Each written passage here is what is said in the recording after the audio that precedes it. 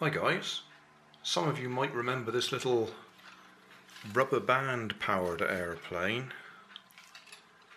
kit that I converted to electric with a little timer circuit in it, so the engine only runs for 5 seconds or 10 seconds I think it was. Well, it's been through the wars a bit. Both wings got buckled. That one was nearly torn right off. Nothing to do with flight damage, more a matter of the way it was stored.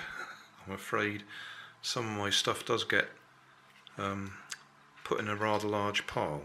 It did get damaged flying, the front buckled, but I think that was where it was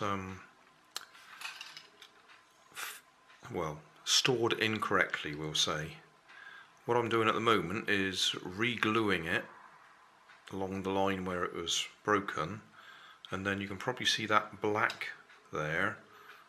That's a carbon fibre spar, and what I'll be doing is either taping or gluing that under the wing there to give it some strength for next time we try flying it. The idea is we put a small LiPo battery in there, press the button on the side there, that starts it going, and then there's some circuitry in there, some very simple circuitry that stops it after 10 seconds.